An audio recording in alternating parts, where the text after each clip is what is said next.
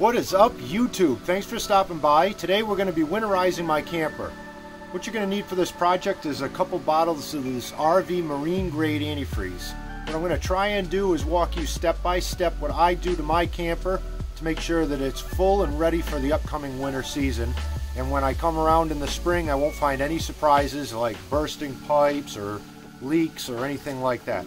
So stay tuned. Let's head out to the camper and I'll show you what's going on.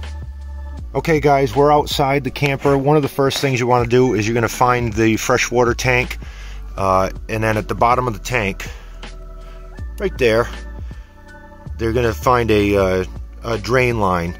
That's to drain the tank. So you just follow that hose, comes right along the side on mine, right to this valve right here. And that's just a pull style valve. Just pull that up and the water will start draining out of the tank.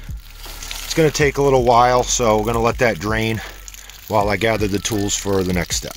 Alright guys, next thing you want to do is locate your water heater. On mine it's on the aft end of the camper, and at the bottom you're going to see a big plug here. You're just going to take the plug out and you're going to drain the water out of the water heater. So I'm not going to show you, I just had it open, I was working on it. Yeah, so pull that plug and let it drain. After it's drained out, put the plug back in, because there's an anode on those plugs and that will prevent any corrosion from happening. So now that we've drained the water out of the water heater, you're going to come inside the camper to the back side of the water heater and you're going to find 3 valves. One on the bottom, one on the top, and one in the middle. What you're going to do is you're going to shut this valve off on the bottom and on the top. You're going to shut them both off, and the one in the middle you're going to open up. That way, when we pump the antifreeze solution through the lines, it will bypass the water heater since it's already drained. Alright, now we're underneath the camper. What you see here is the water tank that is now drained. We've also drained the water heater. We've closed the lines to the back of the water heater and opened the cross feed line between the hot and cold lines. And what we're going to do right now is introduce the antifreeze to the system, purging any remaining water out of the lines. Ideally, this bottom line right here, to the right you're going to see a port coming out of the water tank. That's the feed line that goes up to this water pump right here. And so ideally, you're going to want to have a T right down there at that line. I don't have time to do that project today, but what we're going to do eventually is put a T there with a couple of valves. So that way I can take a line like this right here, plug it right into there, open a valve, shut off the valve to the tank, open this valve, and I can suck right out of a bottle.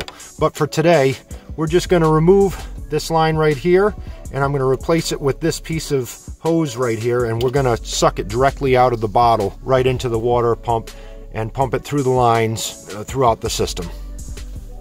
Alright, so I have disconnected the water line from the tank and I've replaced it with this little short hose that's going to go right into our bottle. And right now I'm going to jump in the camper and we're going to turn on the water pump and start opening faucets one at a time to make sure that all the water is purged. Alright, so we're inside the camper. What we're going to do is we're going to turn on the water pump, and that's going to start pumping the antifreeze into the system. I'm going to come up here and open a valve. Right now you see there's water coming out of there. As soon as that starts turning pink, we know that line's good. Alright, so you see it's pink now. We can shut that valve off. Now we're going to do the same thing with this valve.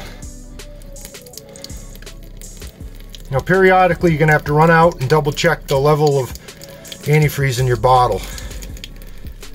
Alright, as you can see we got antifreeze coming through. We can shut that valve off. Now we're going to move on to the toilet.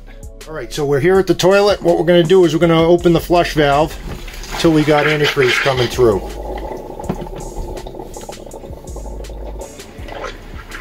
Alright, there we go. We're going to just leave that like that. Since we're right in the bathroom, why don't we hit this?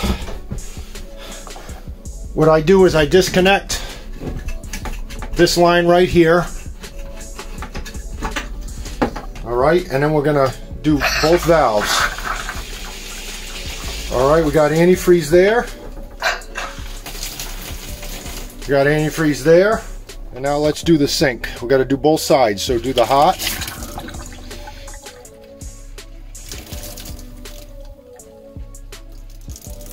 All right, we got antifreeze there. Gonna do the cold.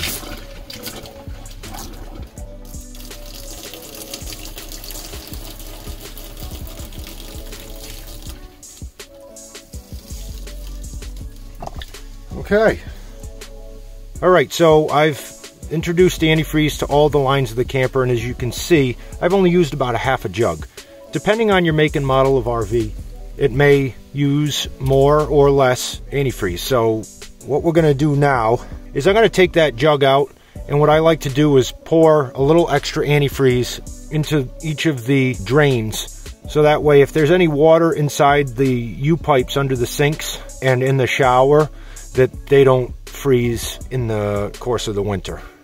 All right, so we'll start at the kitchen sink, and I'll just pour a little bit of this right into the drain.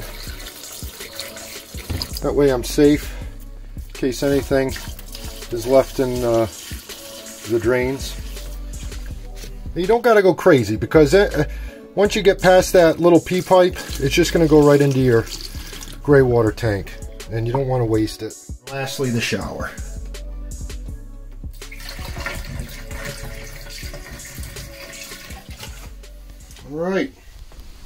All right guys, well that just about wraps up winterizing the water system in the camper.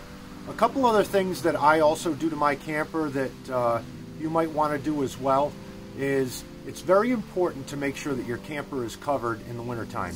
That's because the water, as it runs off the roof, whatever, if there's any water that sits in the cracks, you know, the little seams on the corners of the roof, or around the windows, stuff like that, what happens is the water expands when it freezes. So if any water gets in there, it's going to expand into ice. And when it does, it starts to pry out those joints. And more water gets in, pries it out more and more. Next thing you know, you got a pretty good leak. So it's very important to cover it up. Get a tarp on there or a nice breathable camper cover. You can find them on Amazon all over the place. That's the first thing you want to do. You also want to run through the camper as well. Go through all your cupboards. Make sure that you don't got anything that's going to freeze. If you have a soap dispenser, I have a soap dispenser that hangs in my shower. And what I do is I just open it up and I take all the bottles of soap and I just keep it upstairs in storage throughout the winter. It isn't a bad idea to throw some mice repellents. I throw some mouse traps in there. I got a few outdoor cats, so that also helps out. But the second worst thing to have in your camper than water damage is mice damage. So make sure that you're a little proactive on that side as well. But anyways, thank you for stopping by. I really appreciate it. If you'd like this video, if you enjoyed it, and hit that subscribe button, it's definitely going to help out the channel. And we'll see you next time.